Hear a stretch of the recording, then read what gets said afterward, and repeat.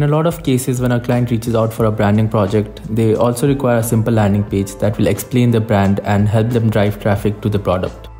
I know that a large part of you watching my channel are design enthusiasts, and coding might not be a cup of tea. So the idea of delivering on a website could be intimidating. It was for me, at least, for a long time, especially because there's a lot of headache and friction in designing the UI and then explaining it to a developer to get it built and published. Readymag, which is today's sponsor and also the tool that I'll be using to design and publish the landing page, solves this problem really well. It's a web-based design tool, and unlike site builders, Readymag offers complete freedom. Instead of building blocks, you get a clean canvas to pour all your creativity onto. It has the best library of fonts, and you can create amazing animations without writing a single line of code. Before we get started with the tutorial, let's grab a cup of coffee and take down some notes on what exactly we'll be designing today. Don't wanna play games up with the moves, don't wanna meditate, girl, with you it's hard. Fill in the blanks, text me back, throw me a kiss instead of them tricks. Don't make it hard. I wanna celebrate, you know. Our togetherness, both mind and flesh. Only we know how it goes. Okay, so there are a couple of things to keep in mind while designing a landing page.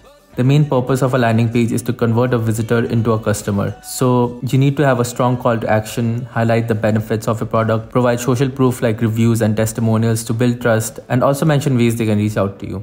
So for the sake of this tutorial, I'll be taking a brand that I previously designed and building the landing page on that. So without any further ado, let's head over to readymag.com. So after you log in, you'll be able to create a new project by clicking on the plus icon on the top left. The first thing you want to do is to go into the project settings and then turn on scalable layout. This will scale the layout to fit your screen. Then adjust the height using this anchor. Next, click on the widget panel and change the background of the page. You can also access the widget panel by pressing O on your keyboard. The widget panel is sort of like the layers panel in Photoshop. You can easily find all the shortcuts by hovering over any icon. Next, I'm gonna add some text by clicking on the plus icon and selecting text. You can change its font and style from the typography menu on the right. Readymag has a library of 3000 plus free fonts, so it's great for typography lovers. To access these fonts, click on the library button down here, select the font you like and add it to the font selector. After that, I'm gonna pin this to the center of my page using the position tool. Now page 1 is ready. Next, I'm gonna come back to my page menu and duplicate this 2 times to make page 2 and 3 and change the background and text as well. And now it's time to link all these 3 pages. First, create a new shape by clicking on Add Widget and selecting Shape, and then resize it to a rectangular bar. This will act as a floating menu. Next, pin this to the top and check on these 2 options down here. This will enable the bar to be on all pages and above all pages. Now add 3 more text corresponding to the pages. To link these, select the text, go to the edit menu on the right and select the link option. In here, just type in the page number and press enter. This will link your first text to the first page. Do the same for the next 2. Now I have renamed these from page 1, 2 and 3 to home, about and contact. You can change it to whatever suits your website. Now you don't want this to look like a blue underline link, so let's edit the default style for it. Select any one of the text and go back to the link option and you'll find an option for default link style. Click on the 3 dots and then click edit. It's divided into 3 sections: link, hover and current. Link is the default style, hover is for obviously when you hover your mouse over it, and current is for when it's active, that is after you click the link. Initially I wanted to remain peach, on hover I wanted to have an underline, and once it's clicked I wanted to change it to dark blue. Now let's test it all out. Everything looks to be working fine. As I scroll, the active state on the menu changes accordingly, and if I click on it, it will take me to that page. Let's make it a bit more attractive by adding some product images of the brand. It's pretty easy to add photos to your layout. All you gotta do is go back to Add Widget and select the picture option. I'm going to resize it and pin it to the left and then just drag my image from my desktop onto it. Readymag also has a huge library of unsplashed stock images. They have over 500,000 of images to choose from. So you don't need to go searching for the perfect picture all over the web. You'll find an option to create a button in the widgets panel, and that's one way to do so, but we aren't going to be using that. I want to add some hover animations, and for that I'm going to start by creating two rectangular shapes. I'll fill one with color and make the other one bordered. Then add a text on top and group the first two by selecting them both and clicking the group icon on the right. Then drag it on top of the second rectangle. Now we animate it. Select the group rectangle and click on the animate option. Select on hover, then choose move effect. Move it 5 pixels up and 5 pixels right. Then decrease the time to 0.2 seconds and make the acceleration ease both. And that's done. The animation is working smoothly.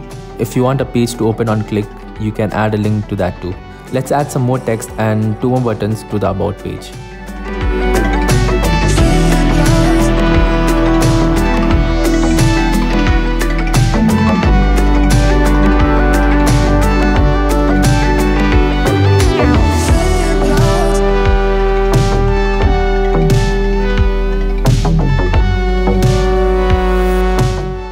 Alright, before we move on, I just want to mention that Readymag is absolutely free. You can register without a credit card and publish one website at a time. If you want to publish more projects, set custom domains, or set up an online shop, you can subscribe to one of the paid plans. And the first 50 customers get a 25% discount on their first purchase using the promo code Shantanu.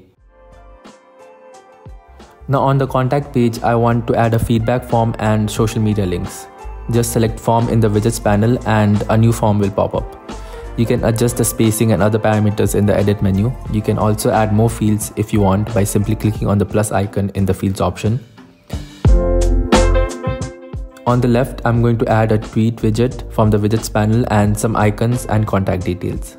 If you have icons in SVG format, you can simply drag it from your desktop and resize it and place it beside the text. Lastly, I'll drag in the social media icons and add in a circular background behind it. To add links to your icons, select it and click on the link tool on the right and type in your URL. You'll get an option to have it open in a new tab, so you can check that on if you want to. Alright, before we wrap it up and publish it, there's one small thing left to do. We need to make the layout responsive for mobile view. For that, click on the viewport icon on the bottom left corner and select the mobile view. Here you can readjust your elements to fit vertically. Some of the adjustments I made for my mobile view were pinning all the pictures to the top of the page and removing any hover animations. Once that's done, you can go ahead and publish it from the project menu. Now this is how the final website turned out.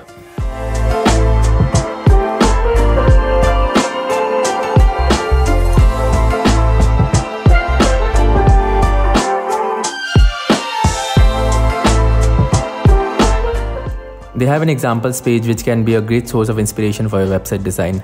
And if you want to watch more tutorials, you can head over to the YouTube channel.